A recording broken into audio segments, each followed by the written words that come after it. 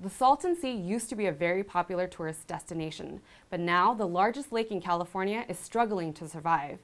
SoCal Connected correspondent Derrick Shore joins us today. Derrick, thanks so much for joining us. Yeah, no problem.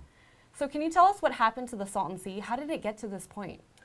Well, it's been drying up. I mean, and if you're asking what is the Salton Sea in the first place, it's the sea that's been around for about 100 years. It was accidental.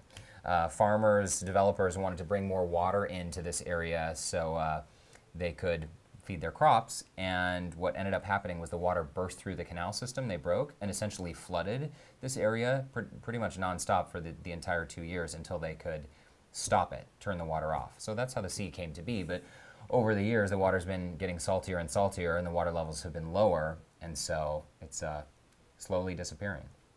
Now, scientists are calling it an ecological time bomb. Why so?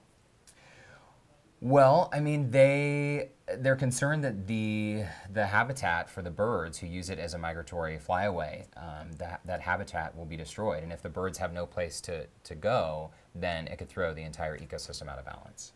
Now, what kind of health hazards does this pose for the locals and as well as for the environment? Well, so the health hazards are a huge concern for environmentalists. This area, the Imperial Valley where the Salton Sea is, there's already respiratory problems there.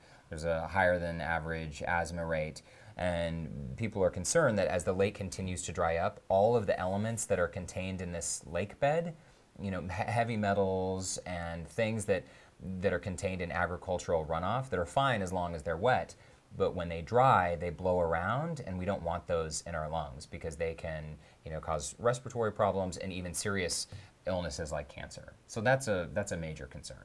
Mm-hmm. Well, thanks so much for joining us, Derrick, Yeah. once again, and you can watch the full story on SoCal Connected.